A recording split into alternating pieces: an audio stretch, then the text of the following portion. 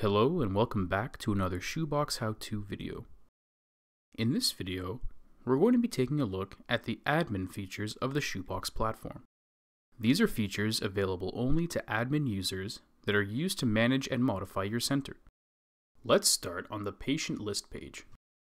On the right-hand side, you will notice the Recent Activities panel. This is used to track activities performed in your center. A non-admin user will only be able to view recent activities that they've performed. However, as an admin user, you will be able to toggle between your view and your center's view by clicking on the Center and Me buttons on the top of the panel. By clicking on Center, you will be able to see all recent activities carried out by all the users in your center. Now let's navigate to the Setup or Configuration page. You can navigate here by using the main menu or by clicking on the User panel at the top of your screen. The Configuration page will allow you to perform actions to modify your information, your center's information, and to manage your center's data at a glance. Let's start with the User panels. The first thing to take note of is the name of the center or centers that your user account is in, located here. Center is the term used by SHOEBOX for a grouping of account data within an organization. For example, let's say your organization has two separate clinics operating within a city. The patient data for each clinic will need to be kept separate. Through the use of centers, a clinician could switch between centers to browse through the patient data at each clinic's location. Say I tested a patient at Clinic 1 on Monday, but then needed to test a patient at Clinic 2 on Tuesday. I would need to make sure that I switch over to Clinic 2 at the time of the test. To switch centers, simply click on this icon here. You will be presented with a notification that simply lets you know that you will remain in the center that you switch to on this computer. Clicking on the gear icon will allow you to configure your email settings. You can check the boxes for the notification emails you would like to receive, and select if you would like to receive an activity report email daily or weekly.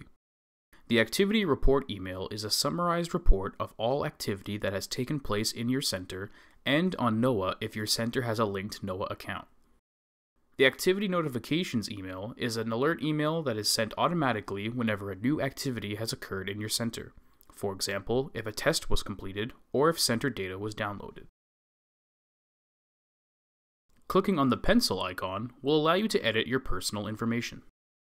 Note that your first and last name are required, but gender, title, phone number, and profile picture are all optional. You can also enable automatic disconnection, which will automatically log you out after 30 minutes of inactivity. For the other users in your center, you can click on their role to change it from associate to admin and vice versa, or click on the trash can icon to remove them from the center.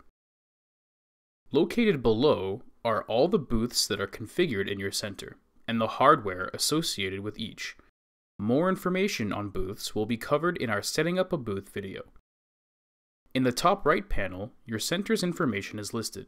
You can edit your center's information, as well as upload a custom logo by clicking on the pencil icon. By clicking on the Plus Colleague button, you can add a new user to your center. Enter their email address, select their role as either an admin or associate, and select their language if you are working in a multilingual center. Clicking on Add will send an email to the email address you've entered here, which will allow the new user to activate their account and join the center. Finally, clicking on the Center Download button located here will allow you to download your center's data, which includes both patient information and test data. Because it contains personal health information, you will be prompted with a warning message and asked to enter your passcode. After doing so, you will be sent an email with download links for the center data. And that summarizes everything you need to know about administrative actions on the SHOEBOX platform. That's all for this video. Thanks for watching. If you'd like to see more videos like this one, click below to subscribe. For more information and content related to learning about SHOEBOX, follow the links on screen or visit our online knowledge base at help.shoebox.md.